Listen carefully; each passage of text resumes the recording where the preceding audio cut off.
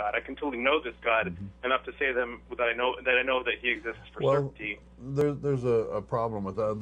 There are a lot of people out there who have what they call an innate knowledge of God because they experienced the movement of the Spirit during church sessions and things like that. They feel like they have internalized God. God is something that they do know about. But the problem is that there's several problems with it. One, it could be a hallucination, auditory hallucination, a real hallucination, could be brought on by drugs. There's several different ways why internal knowledge should be questioned. Secondly, even if they do have a real emotional change in a church or something, what do they attribute it to? I mean, it could be the music, the dancing, the chanting, the style.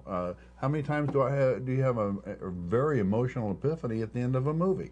And the preachers have gotten better and better at engineering this type of mystical manipulation that goes on in the church. I'll say that's certainly true, and that's kind of why the example that I used last time was about a knowledge of something like a pain in your arm. And to use your rubric, that pain in your arm could actually be something wrong. Could actually be damage to the muscle, or it could be a virus in your system, or it actually just could be psychosomatic, right? You could actually have some other problem. But does that necessarily, from my perspective, does that necessarily discount the very existence of your claim to knowledge about the pain, just because the source of it may differ from the explanation that you would assume to be the explanation? Right. But let's talk about the ancient mystics who would go into the desert and fast for 20 days. Their experience is very real to them. But is it real in the real world, or is it just something that occurred in their brain? Well, I'm of course not arguing this from a position where I think that people's internal claims to having a spiritual experience should be respected as true. I think everything should be through the cast of skepticism.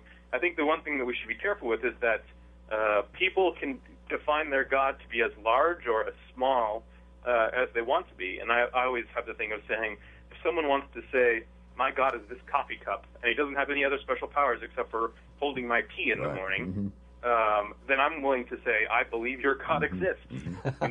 So I'm always cautious to try to refute another person's claim to knowledge, especially about things that happen internally.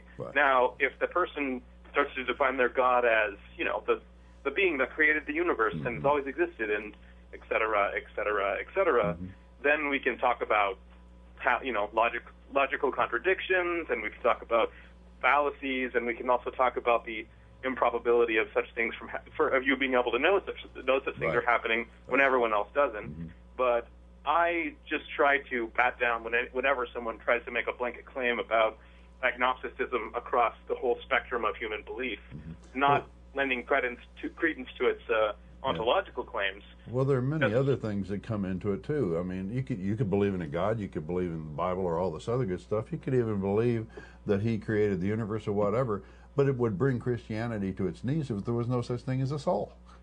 I mean, there's all kinds of different levels in here that you have to accept to say that Christianity is true. There's like 20 different steps. It's a big package. It's a huge package. All right. Right. Anyway, that's just Christianity. There's all I agree religions. with you entirely. Yeah. Well, hey, Casey, we got about 10 minutes left on the show, and it was great that you called back. We'd like to make a little window for some other people to call in. Awesome. And we'll try and catch your show as well. Thanks, Forrest and Larry. Have a good show, guys. Okay, thank you. Bye-bye. Well, callers, we want to talk to you about Harry Potter, maybe how Harry Potter's affected you. Or Thanksgiving. And Thanksgiving. That's both timely topics.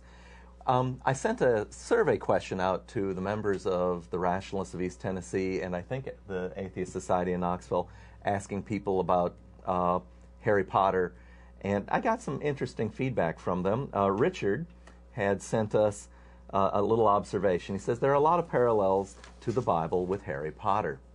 In the last book, he even dies and is resurrected. Hope we're not giving that all away to too many. Yeah. Oh man, boy! I'm sure that's not coming up in this next movie. Let's see. Warren sent in something. It talks about the sociological aspect of it. He says, we could examine how many religious zealots have banned their children from reading the Harry Potter series and watching the movies. Perhaps this could be used to point towards religion's censorship of knowledge in general. As a physicist and a scientist, I really resent when religious people challenge, easily factual observations of science. Perhaps we could argue that the study of literature is an art which should be taught to help us discover morality instead of having it imposed on us from ancient superstition. We can draw a parallel between the fantasy of Harry Potter books and the fantasy of the Bible. For example, I may mangle the pronunciation, Micah. I think it's Micah. Micah 5. The Lord says, I will destroy your witchcraft, and you will no longer cast spells. I will destroy your sacred stones. They also say, suffer not a witch to live, which is one of the founding statements of the Bible that supported all the witch trials and witch hunts. Back during the struggle for dominance of Catholicism and Protestantism in Europe, there were an awful lot of, especially older women who got burned because people would accuse them of being a witch, and it was almost like there was even younger women too, children. True, it was even done with children, and in fact, even I think pigs and things like that as well. But it was one of these accusations for which there was almost like no defense. You were guilty, and you somehow were supposed to prove yourself innocent by what? You drowned if they dunked you underwater. Mm-hmm. And, well, goodness, there's a bad catch-22. And it got to be a business, too. In the Catholic Church in Europe, if you turned your neighbor in for witchcraft or even heresy, you would get a reward, and the church would get your property. Get their property, the witch's property. So, it was the domino effect, the word went out that they could get money from the church, they could get, the church would get their property. If you had an enemy, all you had to do was accuse them. Yeah. And that was it. And, there was, no modern concept of proof. And in fact, goodness, in the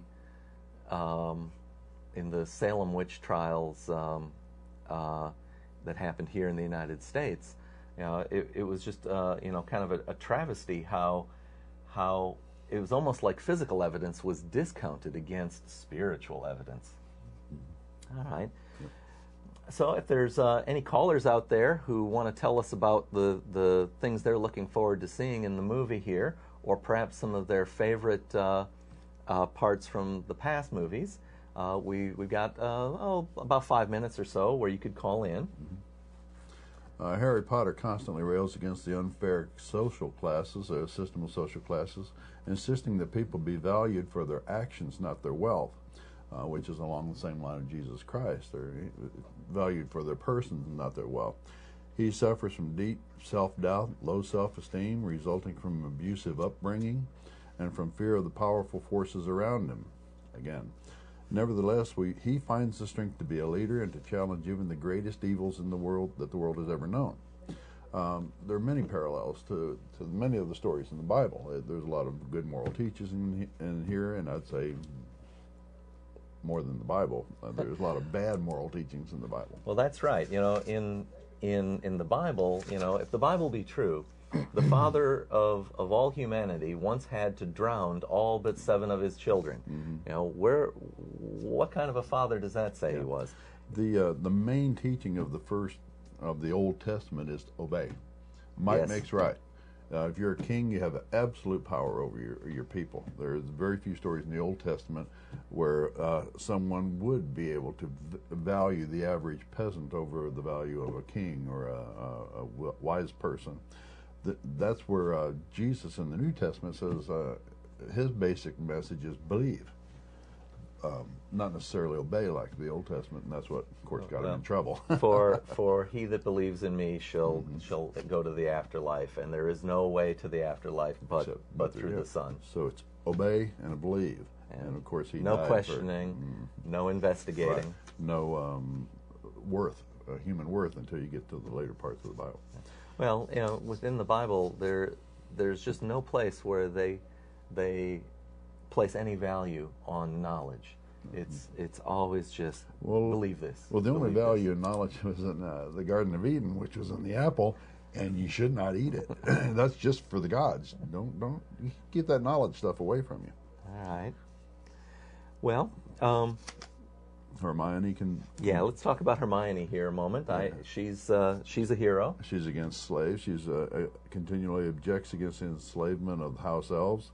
She succeeds through hard work and intelligence. Getting back to the Bible, there's nothing in the Bible against slavery.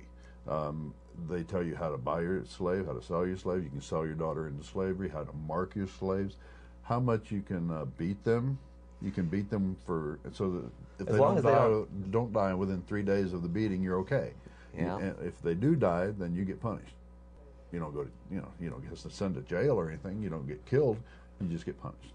Yeah. So, matter of fact, in the Civil War days, before the actual war, the Bible was used extensively in the South to prop up the system of slavery because of its references to it. All righty. Well, we do want to talk a little bit about Thanksgiving. Mm-hmm. I spent a little time reading online about the history of Thanksgiving. When we were in school, we learned about how the Pilgrims came to the United States. Well, they came to the colonies to establish themselves.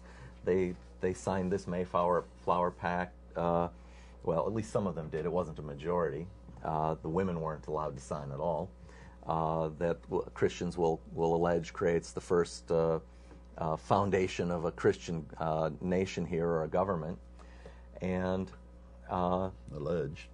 Alleged, yes. And then after they'd been here about 3 years, they have this, I think it was 1623, they have this meal of Thanksgiving. And we, you can find paintings where they show how, with the Native Americans, they were all, nicely sharing their food. But we don't talk about the fact that they had moved into the Native Americans' basically best farmland, which was the flat bottom areas on the mouths of the river. They were displacing them from their breadbasket.